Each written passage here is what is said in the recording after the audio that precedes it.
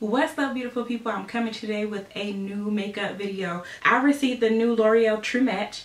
Now the thing that's different about the new ones is that they actually have a pump. If you remember the old one, you know, it was just a silver top and you had to pour it out onto your sponge or your brush. Well, now we have a pump. Of course, they still come in 47 shades, so you should definitely be able to find your color. I selected because they gave me an option of 3 colors just to make sure I got the right one. So I got 4.5, W4.5, W4, and N3. Because I know sometimes I tend to put a little neutral, but let's see, between the 4.5 and the 4, I'm thinking I'm gonna try the 4. So let's see how it works out for me. So let's get into a swatch. Let's swatch though. I'm gonna start with the 4.3. Let's see that. Nope, that's a little bit too light for me. Let's do the 4.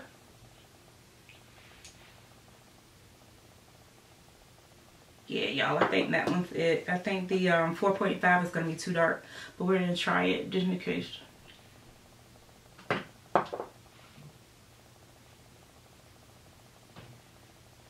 Yeah, the 4 is the color. So we're going to go ahead and try that on. So hold on one second. Let me wipe this off and I'll be right back. Alright, so I got my face cleaned off. I'm going to apply some on 3/4 of my face. And I'm going to actually use a dry sponge to see how this works out for me. So let's see what we get. Now it does say that the coverage is buildable. Oh yeah, this is a great match right here.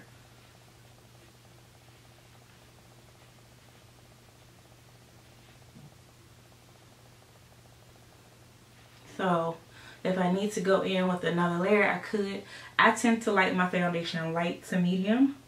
So I normally just do one pump. And that's it. I normally don't build it up unless I'm going somewhere where I know I might sweat or something like that. But for the most part, my everyday makeup is just one pump and done. So let's see. Right, so let's see how it looks. Oh yeah. This first pump is exactly what I want. It's giving skin with some coverage. Yes, I like this. And y'all, I cannot believe this match. Like I said, this is the W4. If you're my complexion, this is perfect.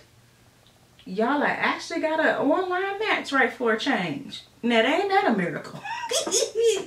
Alright, so definitely check this out. It should be at your local retailer, CVS, Walgreens, Walmart, anywhere that you normally get found. I have on all of my makeup now. Of course, I did go with the W4. I will say that I noticed when I was cleaning the bottle off that it says super blendable. It is definitely super blendable because you see that I went in with a dry beauty blender and the coverage is flawless. And I can only imagine what it's going to be like once I actually wet my beauty blender. I just wanted to test it out to see how much coverage it would give without, you know, the beauty blender pulling off any of the makeup. So I like the coverage that I'm getting. It's the perfect match. So I would say with 47 shades, if I can find a color, anybody can find a color because I have the hardest color to match when it comes to foundation. So far, I'm really liking this foundation, and honestly, it might be my new favorite.